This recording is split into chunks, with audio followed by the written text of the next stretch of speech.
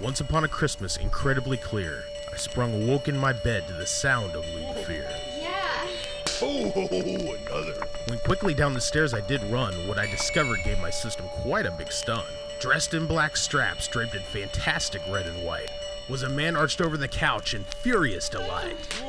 Both sets of his cheeks were rosy and red, and his legs were held apart by a bar that did spread. I stood there and was both shocked and horrified. It was then I noticed beside him, my father's bride. Marital problems, of course they had, but I did not expect that she was cheating on my dad.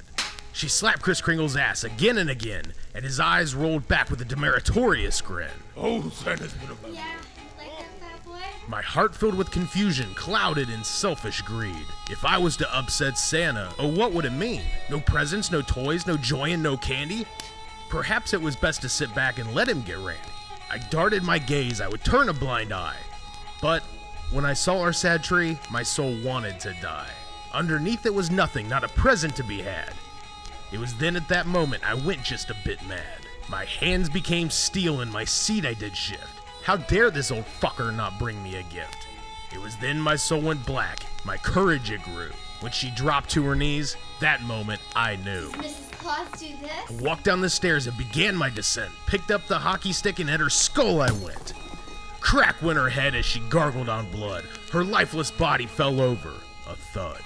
Santa's eyes went wide and soft went his pecker, and light left the eyes of the shameless homewrecker.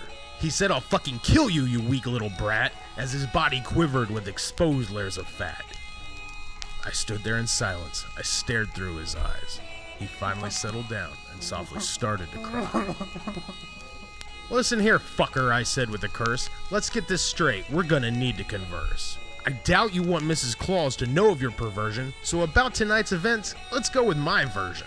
Santa came and went, oh what a great gifter. When who broke in my home? I think he looked like a drifter. He killed my poor stepmom, oh how I did cry. When I found her body slumped, I asked, oh why?